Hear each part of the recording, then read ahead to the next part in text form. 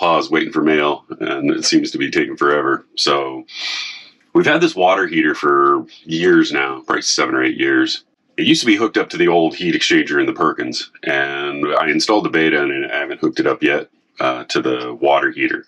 So what happens is when the engine's running, the antifreeze coolant runs through the water heater, heats the water in that tank, and now we got hot water when we're running the motor. Currently it's 110 volt AC water heater. Energy suck.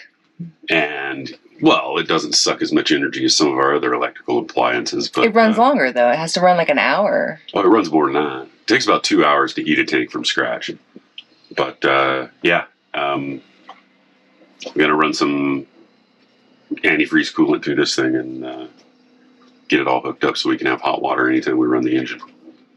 So, which should have been done years ago, but I just never got around to it. I didn't have a long enough hose because the takeoffs for the water. That's your reasoning? You didn't have a long enough hose. Yeah, so obviously the beta is it's marinized in the UK, so everything is BSP, which is British straight pipe thread fitting. So I'm looking for because there's such limited room for a straight hose barb. This thing comes 90 degrees off the side of the engine.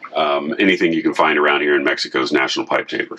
Perfect. Which is American threads. So I'm going to do some wangling on this. I found an NPT 90, which is female thread by male thread. And I'm going to see if I can hit that with a wire wheel and then make up the sealing surfaces with Teflon tape, which you use anyway, and or pipe dope. Maybe not even pipe dope.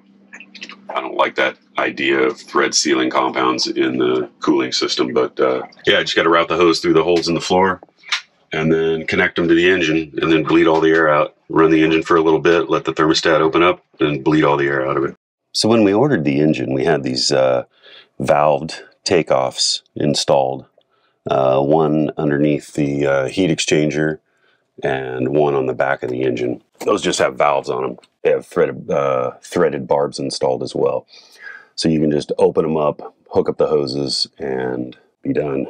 Anyway, I got these things rotated around where I didn't need to use any standard American National Pipe Taper threaded fittings. Everything has to exit and come forward under the floorboards and up into the water heater closet right here underneath this cabinet. I'll pop a couple of holes in the floor and then I'll be able to run this hose here.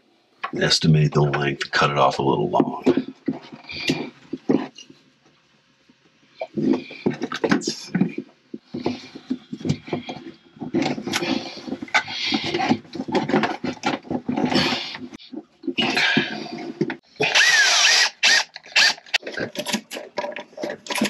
I got to bleed off the coolant or get the air bubbles burped out. I've got this one is the return hooked up to the bottom of the heat exchanger, and this one back in here is loose. And I think I'm going to take a little funnel and try and fill up some of the area inside the water heater here. So there's a procedure outlined on in the Beta Marine manual. Fire up the engine, let it come up to operating temperature, top up the header tank here, and evacuate air out of the system, and then check it and make sure hot water's being made and make sure the engine doesn't overheat. So this is the antifreeze I'm using. This is the CAT extended life coolant. I think it's a 50-50 mix of coolant antifreeze. It's red in color. So it went down quite a bit, the level did, when I opened up the lower valve below the heat exchanger here. So that's good. The hose, there's going to be probably an air bubble trapped inside the water heater. So I'll have to see how that works out. Once the thermostat opens, I'll have to run the engine up to its temperature. I think the last hose connection here at the back of the block. All right, valves open. Let's run the engine. Not quite 140. So topped it up quite a bit actually after starting it. So there is a little bleeder in the thermostat. And I'll check it again once the thermostat starts flowing. It should be open about 150, I think, 150, 160. Coolant appears to be circulating through the heat exchanger.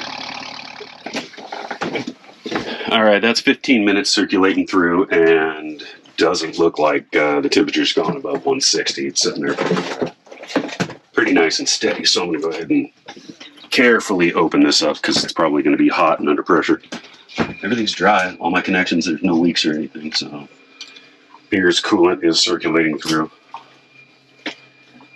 We are not overheating, so that's good.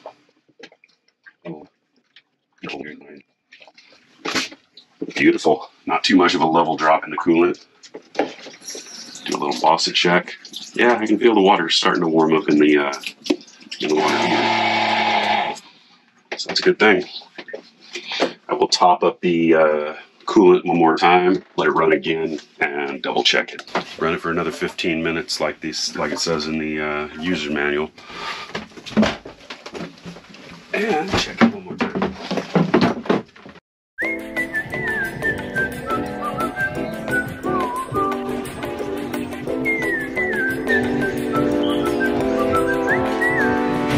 I don't know, it smells pretty good. Enchiladas, chocolate churros, 40 pesos. Do you want a churro? Hola! ¿Qué tal? Churro, por favor. Yeah. Eat a churro. Drinking churro. How are they? Pretty nice Wednesday. They're pretty good.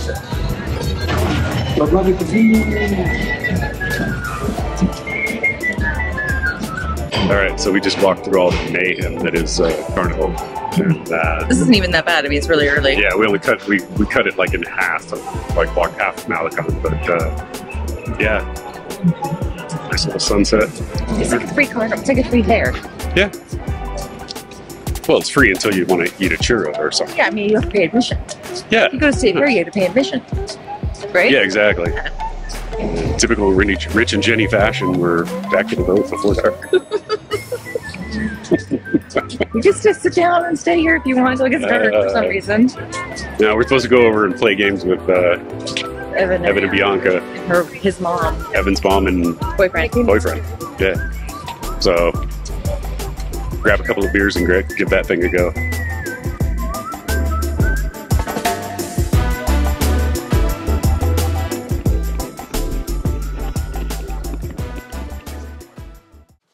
So I got some reflective tape.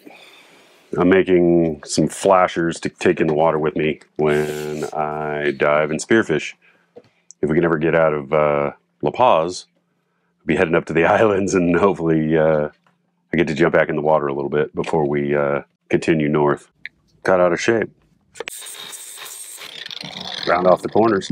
Drill a hole in each end. And a chamfer bit, just to clean it up a little bit. And sand the edges, or you can scrape them with a utility knife. Jenny doesn't like that noise. Or you can even flame it with a torch. Just take off the sharp corners. So now I just want to lay this out with the reflective tape and to make a couple of marks to where I want to bend it. So I just clamped a piece of metal here on the flasher plastic where I want it bent, so I can use the heat gun and have hands free. Yep. So what you're looking for is just a little angle like that. Now just peel and stick.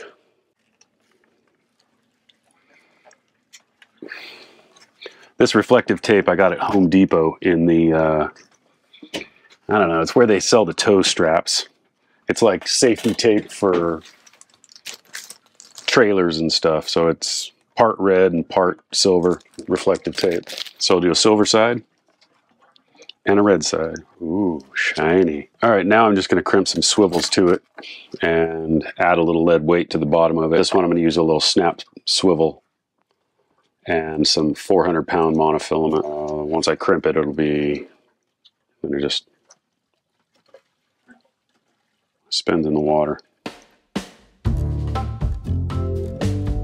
Since everybody loves DIY projects so much. All right, we're back. Go ahead. I was wondering when I was going to get that. Jenny stuck a camera in front of my face first thing this morning. You know that's not going to go in there. Crooked. Ruined. No, I didn't really have anything to say. Just that.